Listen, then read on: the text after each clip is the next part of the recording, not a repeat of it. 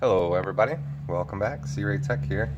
So I was on the Micromotor Warehouse community thread, which I visit, I don't know, a million times a day. And I was sitting on the Show Us Your Builds thread, and a lovely fellow who goes by the name of AAA posted a build that he did, and he used the DM002 frame. So if you've been following my channel for a while, you'll know that I did a giveaway for the DM002 quite some time ago.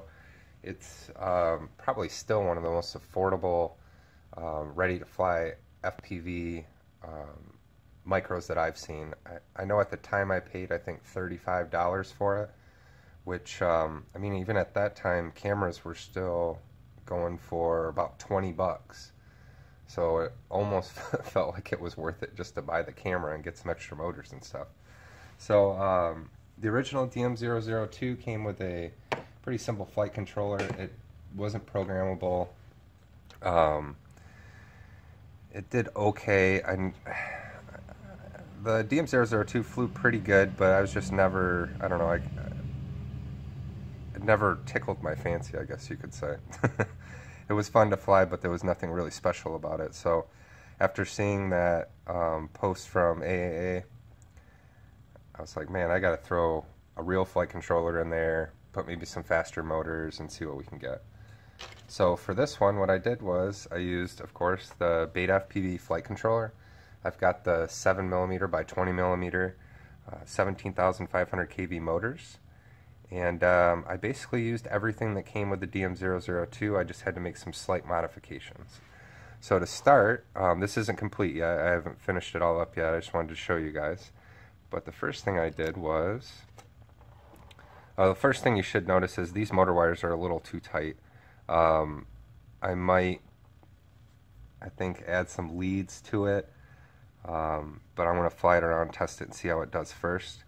So, you'll see it fits in there perfect. I had to change the orientation, so I'll have to update that in Betaflight. But yeah, I have a pretty good feeling this is going to fly really good. So this is how I mounted the flight controller.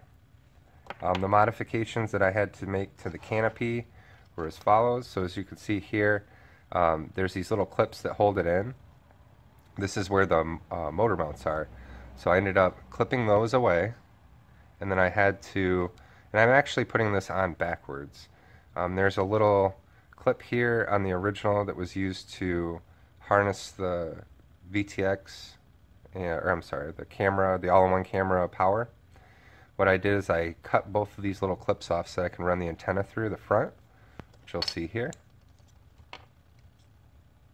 And then I cut the clips off the side that hold it down, and then I actually widened the opening back here so I could put my power and or both powers for the battery and for the camera through there. I also had to flip around the camera case because the original orientation called for it to be this way, which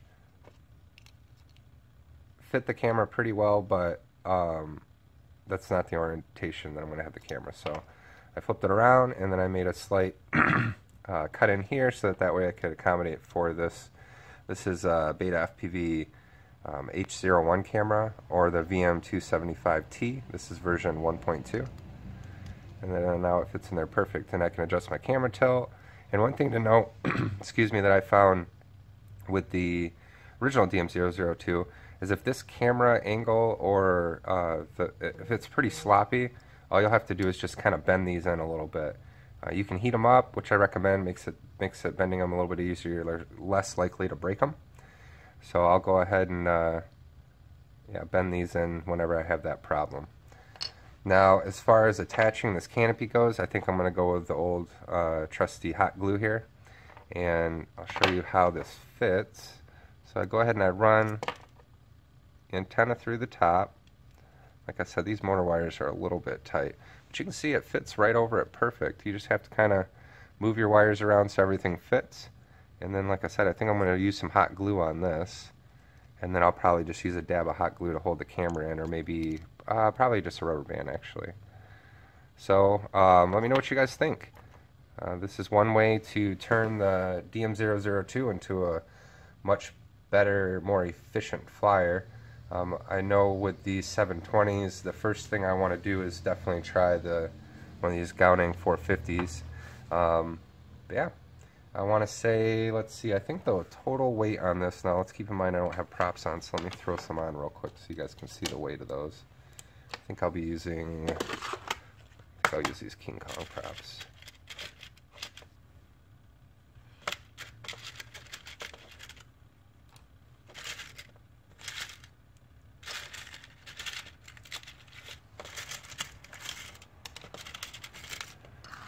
So let's go ahead and throw these on. I'm not worried about orientation just yet. I just want to get the weight.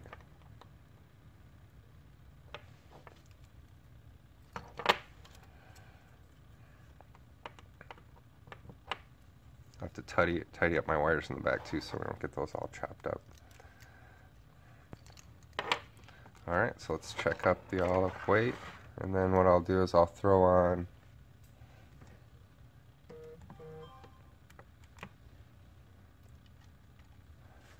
so it looks like with the props we're almost 31 grams, so that's not bad. I mean, that's about the same as what I'm seeing with some of my other 65mm builds. So we'll take a look at this guy right here.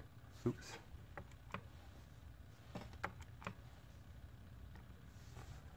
So yeah, that one's, well, 25. So that one's actually much lighter, but I wanted to say I thought I saw one the other day that was about 30. Well, maybe that was with the battery. So yeah, let me know what you guys think. DM002 frame, from what I hear, is pretty good, and when I flew it, it was pretty robust, or I should say resilient. I did crash it a number of times and haven't broken it, so it's got quite a bit of flex to it, so it should be okay. So yeah, I think that's going to be all for this video. I will post some flight footage shortly after I get this video uploaded, and yeah, I think that's all for this build. Definitely check out the Beta65S frame kits giveaway that I'm doing right now. I'm going to be drawing the winner on Halloween, October 31st.